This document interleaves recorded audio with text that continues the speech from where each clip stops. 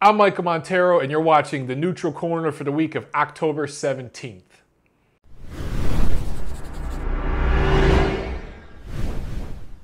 Well, boxing fans, there's a lot going on this week, a lot to talk about, but first, let's get into the ring walk. This week's question comes from YouTube, and it's from Isisco, and he asks, Danny Garcia receives a lot of well-deserved criticism for facing Rod Selka. Now, Canelo, on the other hand, has a reputation for fighting the best, yet he has a similar name on his resume. He fought Josecito Lopez, a 140-pounder. What's the difference between Selka and Lopez? I understand Canelo had no available opponent due to politics, but couldn't he have fought someone in his weight class? Nothing against Canelo, I like him, but I'd like to think the same criteria applies to all fighters. I just find it bizarre that Danny beat the boogeyman in his division and Canelo hasn't done the same. Lara is very good, but he's not a destroyer. Danny fought at 143 a couple times and was shit on, but isn't Canelo doing the same thing, fighting at 155 pounds? All right, man, pretty good question, and I understand where you're going with this. Let's start with the comparison between Josecito Lopez and Rod Selka. To me, there's no comparison here. Rod Selka was a guy who is virtually unranked, who really has beat or fought nobody of note. Now, Lopez, yeah, he's limited. He's a natural 140-pounder. And when Canelo fought him, they really had no business fighting. I agree with you. But look, Lopez, he has victories over, I'm just looking at his box rec right here because I forgot about some of these. He beat Mike Dallas. I remember the split decision loss to Jesse Vargas. A lot of people feel that Lopez won that fight. Of course, the victory over Ortiz. He's hung tough against, been competitive against really just about everybody he's fought. And he had some wins on his resume before Canelo fought him. So there's the difference between Selka and Lopez. Now, you talked about Erislandy Lara not being the killer that Matisse was. And you're right about that as far as power punching. But Lara was kind of the boogeyman at 154 pounds, and quite frankly, he still is.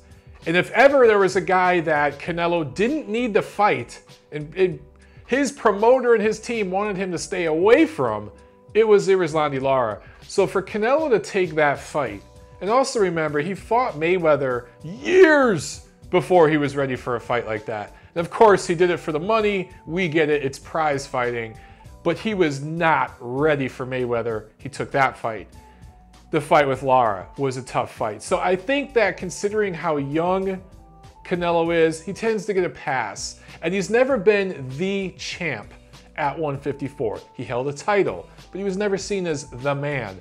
Garcia was the man at 140 pounds. And when you're the man, when you're the undisputed champion of a division, there's just more responsibility that comes along with that. So I think all those factors come into play, and that's why Canelo tends to get a pass for some things, and Danny Garcia got a little bit of criticism. Now look, there's also political aspects here. Canelo is a cash cow. He's Mexican. He's aligned with Golden Boy Promotions, who, you know, they're one of the power brokers in the sport. All of those things play a factor here, you know. He just has a bigger fan base, and therefore you get to get away with a little more. His fight with Miguel Cotto, I hate the catch weight, but considering that Cotto really is a natural welterweight, his best weight was 147, and he's blown up himself. And then you look at Canelo, he's working his way up to 160 pounds. Again, I think he gets a little bit of a pass because he's fighting one of the best fighters, one of the top 5 or so fighters of this last generation in Miguel Cotto. And he's already fought Floyd Mayweather. Danny Garcia, you know, he's fought a couple of catchweights at 143 pounds, a little over 140, against guys we didn't really care, right? The fight with Lamont Peterson, I believe that was at 143. That was a good matchup. But again, that fight should have happened the night that Garcia fought Selka, and it should have been at 147 pounds. So the criticism, I think it's justifiable. I get your point. I get where you're going with all this, but hopefully I answered some of your questions. I just think Canelo gets a little bit more of a pass than Garcia because less was expected of him because he wasn't, quote unquote, the man at the time he took some of his soft touches. Okay, now let's get into last week's action. Over there in England and Manchester, a couple of UK prospects, I think, really proved they weren't prospects last week. They had performances that elevated them, especially the guy in the main event, Terry Flanagan. He scored a second-round knockout over Diego Magdaleno, who I thought was going to challenge him and push him some rounds. I thought this was going to be the toughest challenge of his career. Flanagan made a big, big statement. He dropped Diego Magdaleno 3 times in the second round, really threw some great combinations, man. He mixed up his punches very, very well, especially once he had Magdaleno hurt, showed some real killer instinct. This was the first defense of the vacant title he won earlier in July. And one thing I noticed that was really, really apparent was the size difference. It looked like a welterweight versus a featherweight in there. I mean, a really, really big size difference. And Flanagan just kind of mowed down Magdaleno. You know, one thing I did notice, though, he did take some punches. Diego was able to get in there as the much smaller guy and land some shots. Now, this could have been Flanagan just saying, hey, nothing you have is going to hurt me. And he just kind of put defense by the wayside and just was all offense. Or it could be that he needs to work on some defense a little bit, especially his head movement. I didn't really see any head movement. Now in the co-feature, Liam Smith scored a 7th round TKO over John Thompson, and this was for a vacant 154-pound title. It was a scary, scary knockout in the 7th round. I think it was a right hand. He set it up with the left hand. I think he came over with some looping, almost left hooks, 45s. We used to call them 45s. It's like a mix between an uppercut and a hook. Just kind of range finders as Thompson was backing out. He's kind of backing out on the ropes, backing away. He used the left hand kind of as a range finder, Smith did, and then just came over with the right hand. Landed kind of high in the head. I want to say it landed up here somewhere, but Thompson landed face first. He was in really, really bad shape, and he's been hurt in the past. He's shown that he's a little bit chinny, so Smith got the job done. But here's the thing. I believe this fight was even after 6 rounds. Many had Thompson ahead. I myself had it 4 rounds to 2 for Thompson. Liam Smith showed a lot of liabilities. He was really getting outboxed in spots by Thompson, who has shown some boxing craft. Now, Thompson keeps his hands down. His chin was way out there. But he had some skills and some quickness and some athleticism, and that was giving Smith some problems. So up until that KO, this fight was in question for him. It's good experience because he gets to take this and go back to the drawing board. But when I compare Liam Smith to Terry Flanagan, obviously Flanagan is here and Smith is here. Smith has some things he needs to work on. For Flanagan, you know, he has a title now, obviously, and I think he's a major player in the lightweight division. For Smith, he's in a division that, you know, I think is a little deeper, especially if he crosses the pond into America. There's some fighters at 54 that would give him a lot of problems. So he's got to go back to the drawing board and work on some things, but a good performance from him.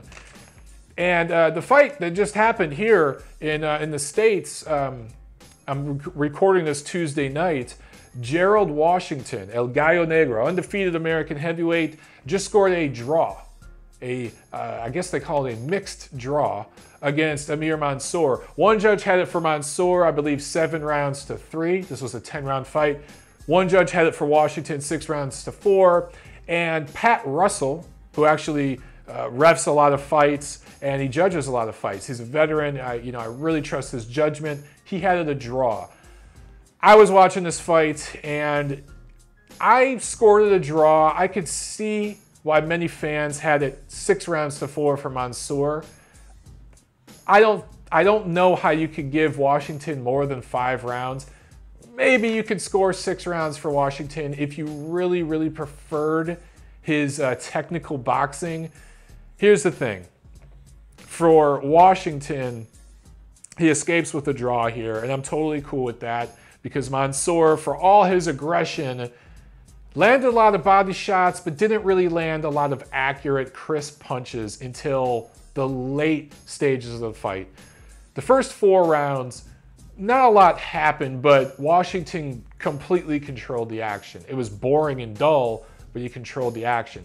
Now in the middle rounds, things got interesting. And there were some close rounds where Washington might only land a few really, really crisp shots, but his punches were straighter. They were head shots, they were jabs and right hands. Mansour was coming forward and lunging and just winging shots. I mean, literally, they were roundhouse kind of shots. It almost looked like a MMA fighter, the way he was throwing his shots. And I understand why he was doing that. It's because Washington was covering up down the middle, so he came around. And it started to work. He started to land some body shots and started to really wear down the bigger guy. And I thought some of those middle rounds were close. Could have went either way. But rounds 6, 7, 8, 9, I thought those rounds clearly Mansour controlled. And again, it was kind of ugly what he was doing in there, but he was doing so much more work and he was landing a lot of hard body shots. But every so often, Washington was sneaking in right hands, and he actually busted Mansour's ear open with a punch. It was split right here. His ear was split open. And he busted up both eyes. In fact, right after the fight, Mansour put on sunglasses because both eyes were busted up. There was blood coming out of the nose and the mouth and everything. And there wasn't a scratch on Washington. So obviously, Washington was doing something in there. But look, for him, he's got to go back to the drawing board here too. I give Washington a lot of credit. I've been very, very critical of American heavyweights in recent times, especially the guys lined up with Al Heyman in the PBC, for not taking these types of challenges, right? This is the type of fight for Washington. Now he's got 10 rounds of film he can go back and watch with his trainer, and he can see what he did wrong, and he can learn from this, and he can go back and improve. It's on him to do this. We're going to find out how real or not he is. Look, there are other guys who are prospects. I believe he was 16-0 going in. Now he's 16-0-1. A lot of guys out there with 16 fights with Amir Mansour lunging at him and just going for it and throwing hard shots. And he was pressuring the hell out of Washington. A lot of heavyweight prospects out there would have folded. They would have folded. And Washington didn't. So to me, he showed some resolve. He finished the fight, but yeah, he's not ready for the top guys. He's nowhere near ready. He can take this, he can learn from it, and he can come back. One thing I noticed, just a glaring problem with Washington, no head movement. Absolutely no head movement, and not very much upper body movement to speak of. He's very, very good at getting in and getting out with his legs. He actually moves pretty gracefully with his legs for a big man, but the upper body is very stiff. And the punches, there's really no left hook there. It's jabs and right hands. Got to work on the left hook and got to work on the head movement, because if Mansour was able to catch him, there's other guys out there who are taller, who shoot straighter punches. They're going to see the holes and fill them, and he's going to have problems. But for now, El Gallo Negro gets away with a draw, and he continues to stay undefeated, one of the top American heavyweight prospects. So there's a little fight going on this week. Maybe you heard about it. This guy, Gennady Triple G Golovkin, is going up against this guy, David Lemieux. And there's this guy, Chocolatito, fighting on the co-feature. I'm not even going to break that fight down in this video because I did a whole video on that card. It's Montero Unboxing's fight preview, big drama show style. Look for it. That should be out within the next day or two. That's going to be an entire 20, 30-minute video dedicated to that card. I want to talk real briefly about the PBC action coming up this week. We already had the heavyweight fight I talked about tonight, but tomorrow night from Glendale, Arizona, we have Devon Alexander going up against Aaron Martinez. And both of these guys are coming off losses, right? Devon Alexander, this is his first fight of 2015. His last fight was in December against Amir Khan. he lost pretty decisively in that fight. He's lost 2 of his last 3. And he's going up against Martinez, who just lost to Robert Guerrero this June. He's lost 3 of his last 4. In that fight with Guerrero, he did have the Ghost hurt. I was actually ringside for that fight, and Martinez just could not close the show. But both of these guys are in big need of a win. I actually think this fight's going to be really, really ugly. I'm not very interested in it. The winner of the fight lines himself up for another one of these, PBC type events. There'll maybe be an opponent for, I don't know, maybe Errol Spence. They start to step him up or something like that. The fight that I'm interested in on this card is the UK's Lee Selby, coming over here to for the first defense of the featherweight title that he won earlier this year against Fernando Montiel, right? Selby is an exciting fighter. And, this guy has a lot of potential. There's a lot of people that are very high on Selby. This is his first fight outside of the UK. And Fernando Montiel, I think, represents, obviously, the most experienced, most accomplished opponent of his pro career.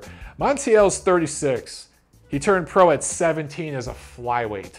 And this is going to be at featherweight. He's only had 1 dominant loss. He's got several losses, but there was 1 dominant loss. That was a second-round knockout to Nonito Donaire, I want to say in 2011. Don't quote me, but I think it was 2011. So he's going to bring all that experience into this fight, but he's going to be undersized. I think youth's going to be served in this one. I want to see what Selby does. If he can dominate Montiel and stop him the way that Nonito Donaire did, it just elevates him. This is going to be used as a measuring stick. It's his first fight in America. There's a lot of pressure, but if he responds to that pressure, I'm not expecting a second-round KO like Donaire got, but mid-rounds KO or something like that, that'd look really, really good for Selby, and it sets him up for some big business next year.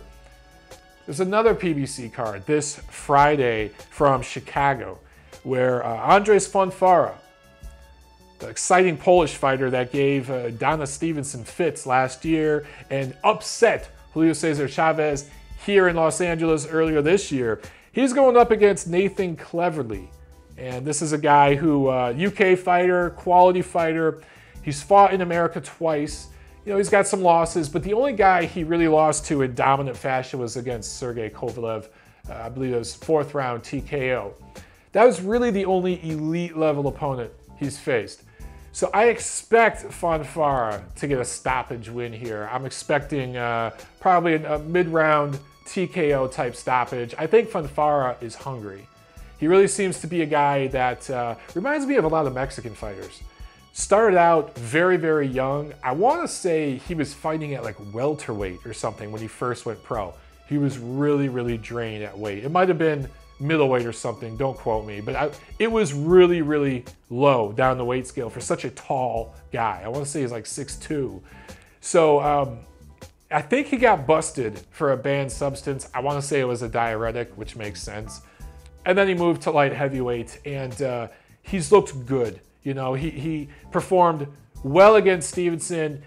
He performed better later in that fight than he did in the beginning. It's almost like he kind of discovered a confidence in that fight. And ever since then, he's looked really good. So I like Fonfara to be exciting and score an exciting type of win. He's going to eat some leather, though. Cleverly's going to land some shots, and he's going to go for it. But I think it's going to be an exciting fight. It's in Chicago with a high Polish contingency, so it should be a fun crowd. The co-feature, Kohai Kono, Koki Kameda are fighting for a 115-pound title that Kono won last year. It was a vacant title he won last year. I don't think he's fought since he won that vacant title. It's worthless. It's another worthless boxing title. To me, this looks like a way to give Koki Kameda a title because Kameda, way more marketable. Let's get him a title and get him in another fight. So I like Kameda in that one big. And then Saturday, there's a PBC card before the big pay-per-view event in New York. This is a fight card in Fairfax, Virginia, which is a suburb of Washington, D.C. Lamont Peterson, who lives in D.C., headlines the card against Felix Diaz. For those of you who don't know who Felix Diaz is, undefeated as a pro, southpaw, good amateur background as a Dominican fighter. He was a two-time Olympian for the Dominican Republic. He won a gold medal in the 2008 games. But so far as a pro, he's fought nobody. So this is a big step up in opposition for him. For Peterson, this is his first fight back since the controversial majority decision loss to Danny Garcia. I believe it was in April. And, there's the fight I was talking about before, 143-pound catchweight. So I'm not particularly excited about this one, but this one's on NBC also. I should mention that. It's an afternoon card here in the States. So, hey, if you're hanging out doing a fight party for the Golovkin-Lemieux thing and you're tailgating early, you can put on the PBC card as a warm-up. But I like Peterson in that fight, and I'm not quite sure where he goes from there. Maybe they put Peterson against the winner of the Alexander Martinez fight. Man, none of those fights interest me. But, them's the breaks. But, yeah, please check out my video, the Golovkin-Lemieux fight preview. I break all that down. And that's it, guys. I'll see you next week.